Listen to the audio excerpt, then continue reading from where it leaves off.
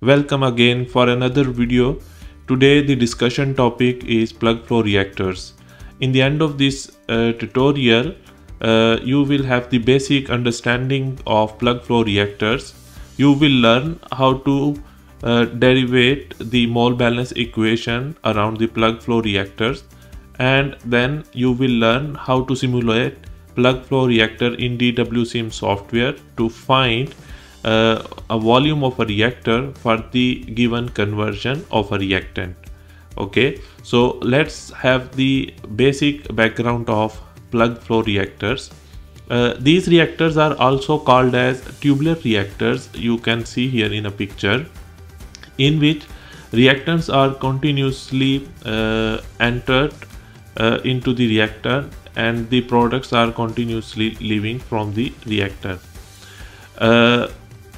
In plug flow reactors, the reactant concentration are continuously changing along the length of the reactor as the reactants are converting into the product due to the reaction, and along the length of the reactor the concentration of the reactant you can see is continuously decreasing.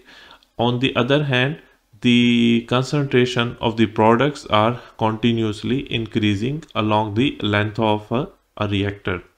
So there is in plug flow reactor there is no mixing of the reactants along the x-axis or along the length of the reactant, but there could be lateral mixing or radial mixing in infinitely small volumes that are also called as plugs. Okay, so this is the basic information regarding plug flow reactors. So let's have the mole balance around the plug flow reactors. So here is the general mole balance equation, that is the input minus output plus generation, that is equivalent to the accumulation.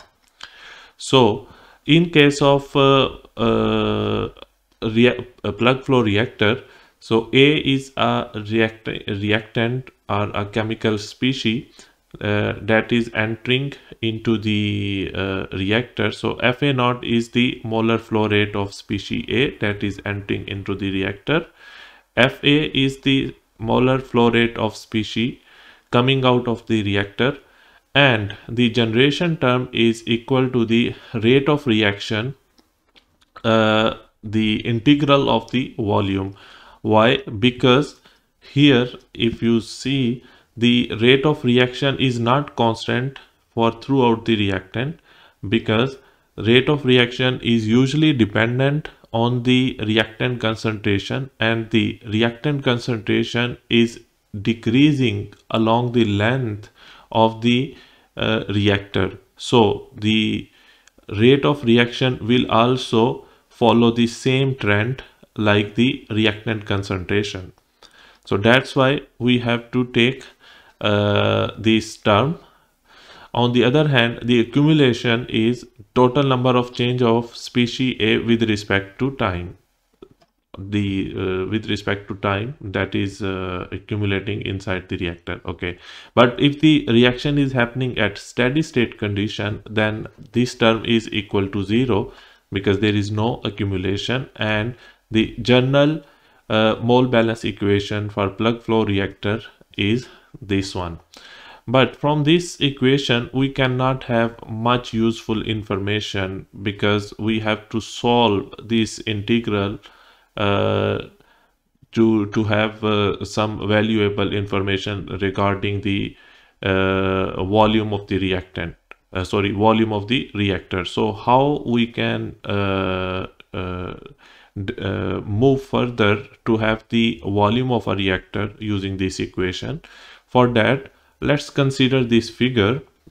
So this is the plug flow reactor, and we are selecting a very small infinitely small volume of this reactor. That here, this is the entrance to this volume, and this is the leaving boundary of this volume, and we are applying to the mole balance only this small volume. So molar flow that is entering, molar flow that is leaving of a component A, and the generation, the rate of reaction multiply the total volume of the small volume, that is equal to 0. So if I apply the limit as the volume approaching to the 0, that is very small, then I can write this equation in the differential form, and the rate of reaction would be equal to, in the differential equation form, that is dFA over dV into the rate of reaction. Now from this equation we can integrate it with respect to the volume, and then we will have the final equation to calculate the volume of a plug flow reactor. So this is the general mole balance derivation for plug flow reactors. Now it's time to use this knowledge to solve a problem that is given here. So the cis-2-butene to 2-trans-2-butene is a homogeneous irreversible isomerization reaction with the first order reaction kinetics, and the rate of reaction data is given here. So we have to calculate a reactor volume that is required to achieve 95% reaction conversion, or the reactant conversion, that is the cis-2-butene to trans-2-butene. So we are going to assume that the operation is steady state, and we are using single tube reactor with the length of 1 meter.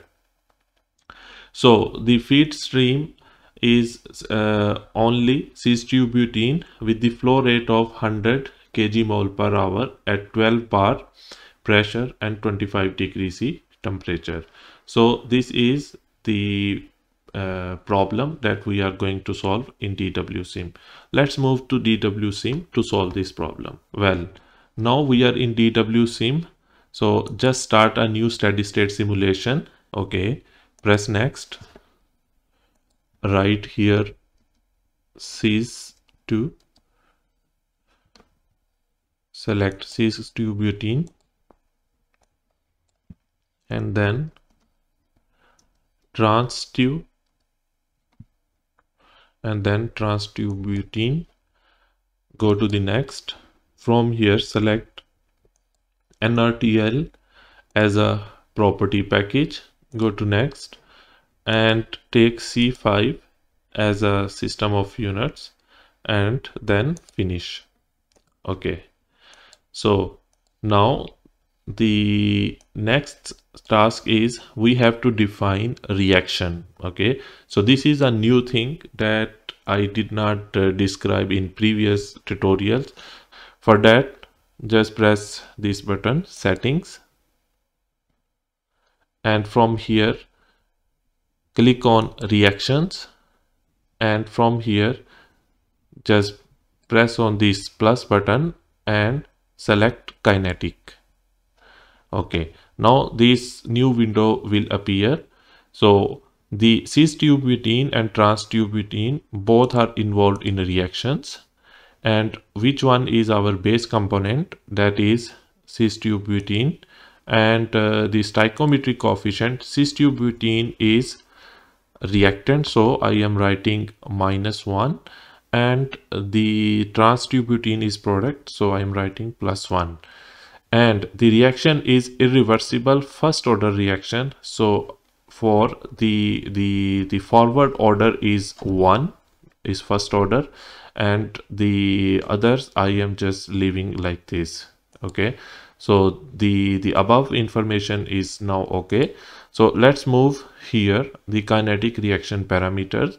The bases are concentration, molar concentrations, and the phase is liquid, and the temperature range we can extend up till 3000 Kelvin. And the last thing here, the velocity constant or the rate constant for this reaction, we have to specify it here, and the value is 0.003833. So I'm just going to put 0.003833, okay, and then press enter. So we have to define the unit of this velocity unit. The units are kmol per cubic meter per second, because the concentration units are kmol per cubic meter, and this the unit of k are given in per second. So we will take like this, okay. So after defining the reaction set, just press OK. Now the reaction is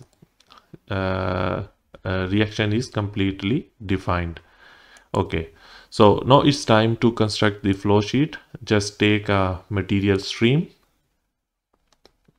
okay, and click on it, change its name to feed, press enter, and the temperature is 25 degrees C, that is okay, and the pressure we need 12 bar 100 kmol per hour. So 12 bar, and the molar flow is 100 kilomole per hour. Okay, and the compound amount, it is given in mole fraction, and the feed is purely cis-2-butene, and trans-2-butene is not present. Just press accept changes. So the feed is completely defined. Okay, now go to the reactors, select Plug Flow Reactor, drag it here, click on it, and connect feed as a feed, and create outlet stream, create energy stream, okay, and maybe I can say it product, okay. So now click on the reactor, and the default set, the reaction set is the default set that we already specified in the starting step. The calculation mode is adiabatic. First we will calculate at isothermal or isothermic mode, and then I will show you how we can change it from isothermic to adiabatic, and which parameters are going to be changed. Okay, so to start, okay, now to convert this simulation, I am just taking a guess value of reactor volume. Okay, so just I am taking 0.5 cubic meter and press enter. So the problem has been solved. Now let's go to this result section and go to the conversion. So here you can see the conversion is 52.95. So for reactor volume of 0.5, the conversion is 52 point almost 53%. But in problem statement, it is asked that we have to find the reactor volume for 95% conversion. So how we can do that?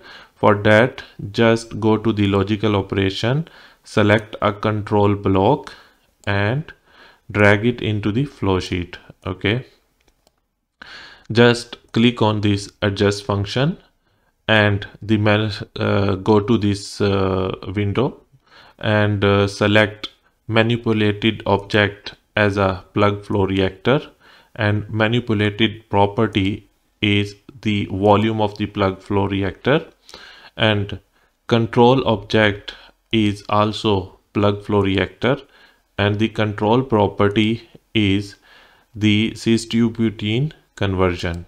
Okay, so what is the conversion value that we need is 92. Okay, so press enter.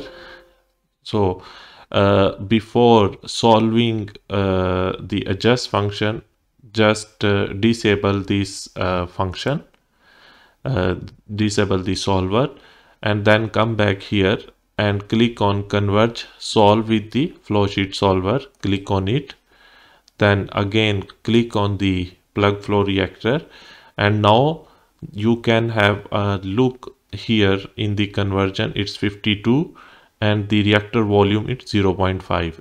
okay, now everything is specified. Just press F5 and solve this problem.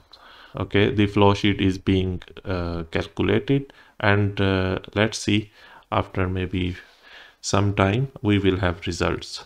Now you can see the simulation is finally converged, and you can see here in reactor volume tab and the conversion, initially it was around 52% conversion, and the reactor volume that we give as an initial guess was 0.5. Now for 90% conversion of cis-2-butene to butene, the reactor volume that is required is 1.54. okay, so now just have a look on the results regarding the reactant concentrations along the length of the reactor and the product concentration. For that, come here into the reactor and then go to the results, and from here go to the concentration profiles. Okay, so right click on it and show in another window. Okay, now you can see here that the cis-2-butene concentration that is here, it's continuously decreasing along the length of a reactor. On the other hand, the concentration of trans-2-butene, that is the product, its concentration is continuously increasing as it is being produced due to the reaction along the length of a reactor. This another thing, here we can have a total pressure drop in this tubular reactor, and the mode of calculation is isothermic, so that's why there is no change in temperature. Okay, but if I change the mode of calculation from isothermic to the adiabatic, and then you will see that the trend lines will be different for temperature. Okay, well, now the conversion is again done, the simulation is done in adiabatic mode of reaction calculation. So now let's have the concentration profile graph into this bigger window. So now you can see the temperature. So here the temperature is continuously increasing along the length of a reactor, as the reaction is the exothermic reaction. So this is the way how you can calculate reactor volume, plug flow reactor volume at the given conversion of a reactant. Also you can play with the different calculation mode like adiabatic and isothermal. I hope you like this tutorial. So don't forget to subscribe my channel for more videos like this. In upcoming video we will discuss about CSTR, continuous stirrer tank reactors. So until then, take care, bye bye.